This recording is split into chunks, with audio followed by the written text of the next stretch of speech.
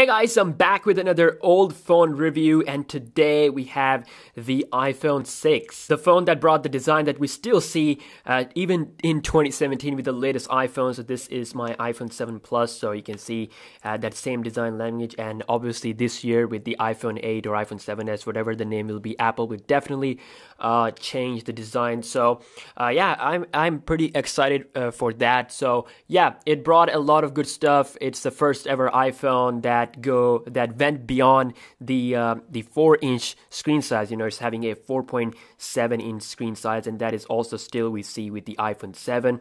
Now, a lot of great things happened with this iPhone, but the question is it still worth buying in 2017? So let's start off with the build quality. So one thing that I like about Apple is that they always focus on quality, you know.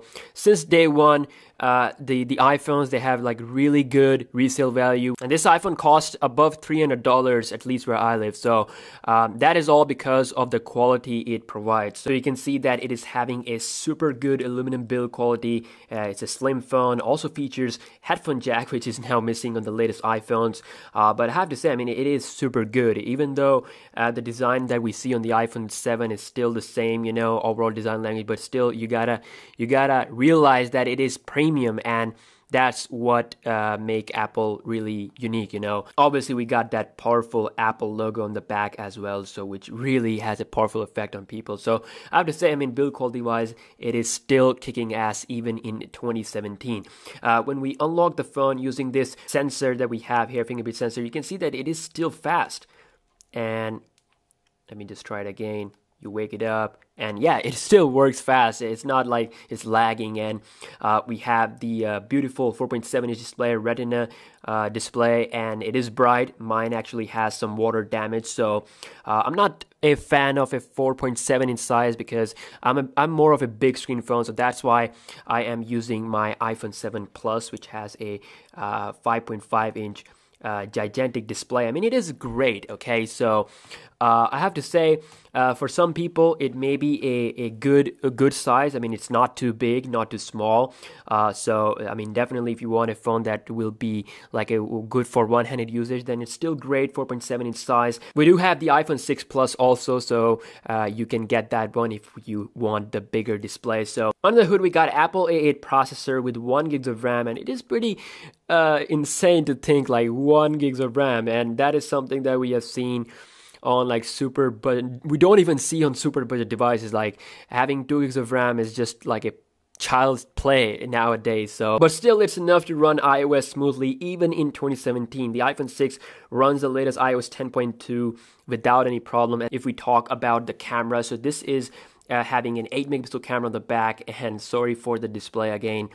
Actually, water damage hits quite a lot. So, I mean, picture quality is great with this phone. You can still get some great shots.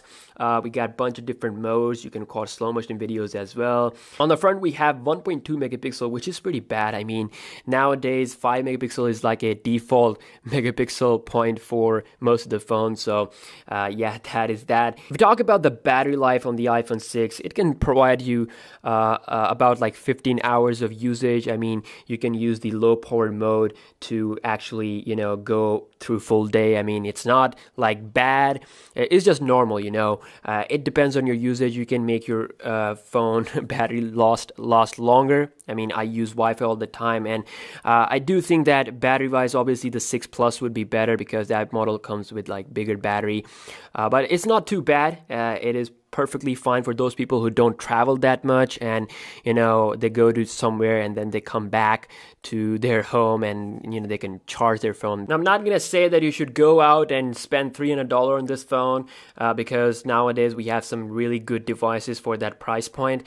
I mean, if you spend a little bit more, like with at around $400, you can get OnePlus 3, which is like obviously a better phone with the latest processor and everything. I mean, lots of great options are available. I mean, you don't really have to go with the iPhone. If you haven't used iPhone in your life, then you can actually give this iPhone 6 a try. I mean, you can get used to iOS, it's how it works and everything, and then you can upgrade, you know. So you use this for like 6 months, or if you like iOS, then you can upgrade to like the better models. And obviously, I'm not gonna say that it's a great device for long-term use.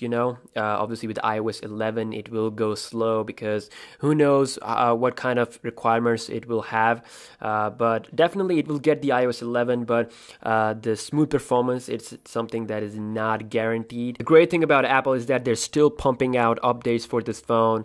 And I mean, yeah, again, if you want to gift an iPhone to someone or like to a kid, then you can use this as an option. You don't have to spend that much, and yeah, that can be a good experience and first-hand experience with the iOS. So yeah, these were my overall thoughts about the iPhone 6 in 2017.